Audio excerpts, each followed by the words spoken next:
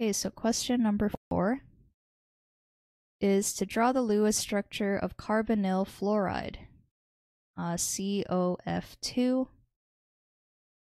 What are the electron pair geometry and molecular geometry around the central atom? What is the hybridization, and what orbitals overlap to form the sigma and pi bonds between carbon and oxygen? Okay, so let's find the total number of valence electrons in order to help us draw our Lewis structure. So carbon has 4 valence electrons, oxygen has 6, and fluorine has 7. And there are 2 fluorine atoms, so we multiply this by 2 and add them all up, and we get 24 valence electrons. So now over here on the right, I'll draw my carbon as my central atom. And then let's see what happens if I have a single bond with all of my terminal atoms. And then I'll just add all the lone pairs as I go. Okay, so let's recall that each bond contains 2 electrons.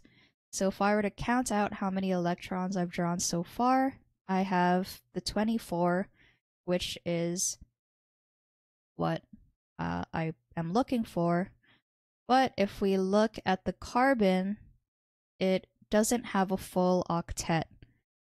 So the only element it can form a double bond with at this moment is the oxygen. I'm going to bring one of the lone pairs down to form a double bond with the carbon. And now everything is neutral, and we still have 24 electrons in the structure. So this is the correct Lewis structure.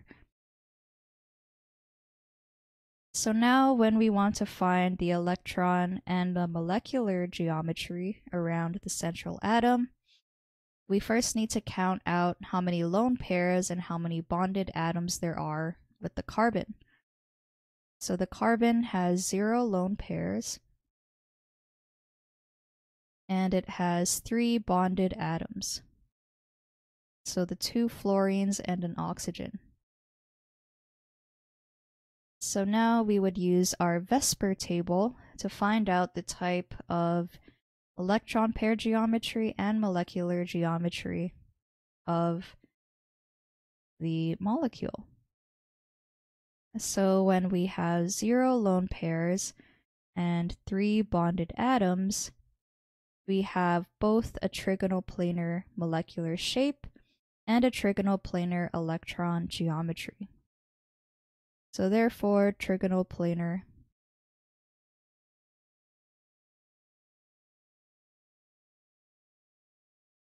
for both.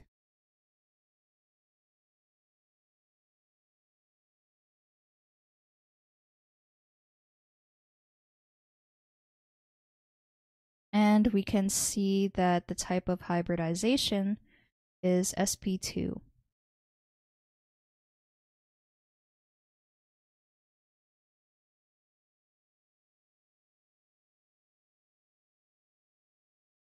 So we have this answered, we have the hybridization answered, and now what orbitals overlap to form sigma and pi bonds between carbon and oxygen?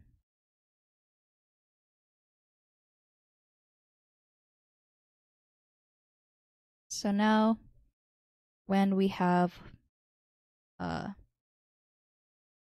pi bonds, this is when the p orbital of carbon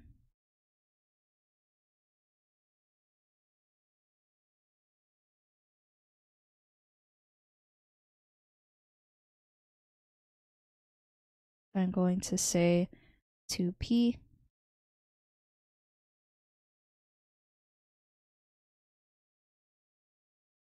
overlaps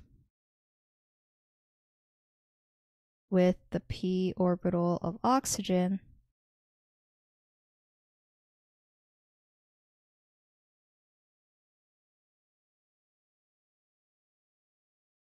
to form the pi bond.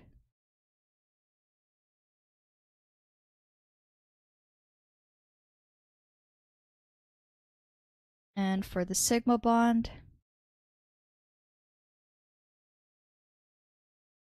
the carbon sp2 orbital and the oxygen sp2 orbital are used to form the sigma bond.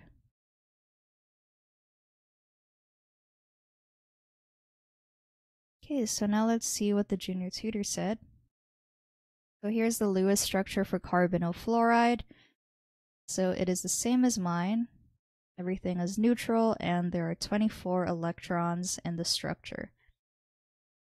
The electron pair geometry around the central carbon atom is trigonal planar even if there are 4 bonding pairs around it, because the bonding pairs in the double bond are counted as one pair. The molecular geometry is also trigonal planar since there are 3 atoms and no lone pairs around the central atom. Carbon atom is sp2 hybridized, and one sp2 orbital of carbon overlaps with another sp2 orbital of oxygen to form a sigma bond. The unhybridized p orbital of carbon overlaps with another unhybridized orbital of oxygen to form a pi bond, hence the double bond. The remaining 2 sp2 orbitals of carbon form sigma bonds with the 2 atoms of fluorine, while the remaining sp2 orbitals of oxygen contain lone pairs. Yep. So the solution is correct.